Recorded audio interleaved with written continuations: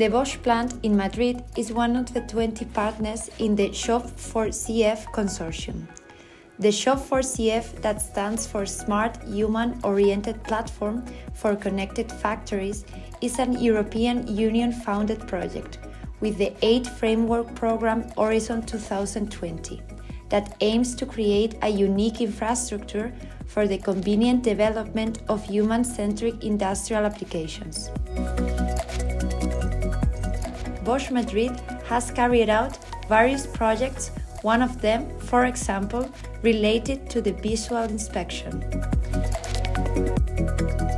But in this video, we are going to focus on the one that makes use of a collaborative robot for feeding machines. Currently, the operator must continuously monitor the machine load to avoid machine downtimes. So this robot should perform the feeding operation, enabling the operator to accomplish other high-value tasks. This mobile collaborative robot consists of an autonomous mobile robot and a robotic arm with a camera attached to the wrist to calibrate the robot's movements. We have added a gripper for carrying the trays. It is activated electrically from the robot's control unit. The Polytechnic University of Madrid, the Eindhoven University of Technology, and the IRT Jules Verne Research Center have participated in the development of this project, with the integration of the solution carried out here, at the Bosch plant in Madrid.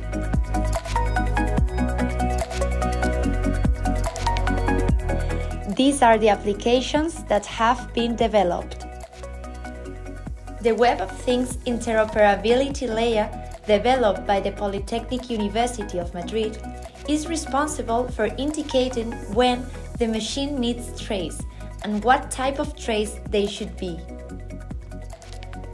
The Manufacturing Process Management System, developed by the Eindhoven University of Technology, is a process management tool that allows the user to see the task associated with the robot and the operators.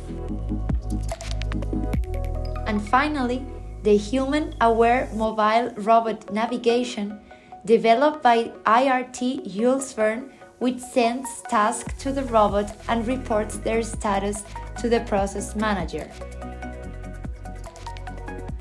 The purpose of SHOP4CF is to assist in manufacturing processes, minimizing errors, accidents, and repetitive actions so that people can perform more complex and valuable functions. The result is a balance between automation, monotonous tasks, and people.